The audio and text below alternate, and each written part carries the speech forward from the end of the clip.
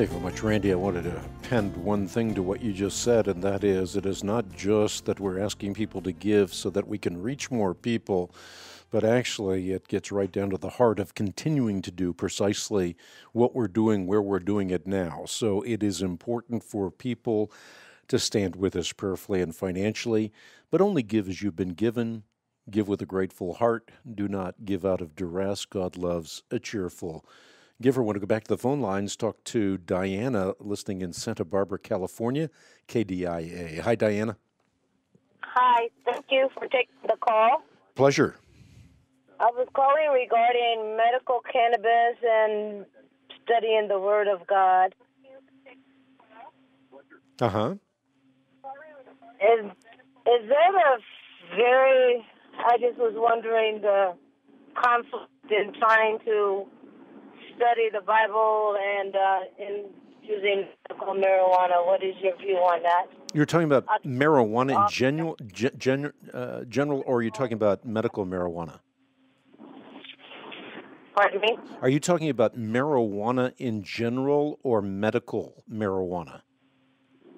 Yes, I'm talking about medical marijuana and studying the Word of God. So have you been prescribed medical marijuana? Yes. Okay. Yeah. So here's the issue. I think that what we ought to do is heed what the Bible tells us, and that is we are called to be sober-minded, not indulging in drug-induced stupor, which is to say that if, in fact, you need this for medical purposes, then so be it. If it is prescribed and it is a genuine need, then you have that genuine need and you have to take your medicine, as it were.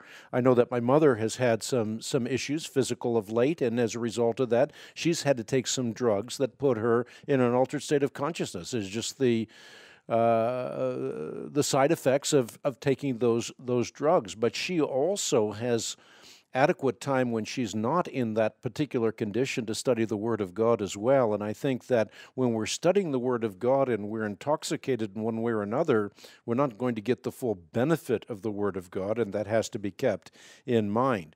Remember that there are so many negative effects to marijuana that, again, it's really important that the prescription is a prescription that's really necessary, because there are harmful effects including dependence, respiratory illness, poor motor performance, mental illness, impaired cognitive function, distorted perceptions, and the list can go on and on, including issues like problems with learning and memory. So even though states are increasingly in the process of legalizing marijuana, I think that we need to take a very sober look at the impact of marijuana and make certain that this is something that is really necessary for you.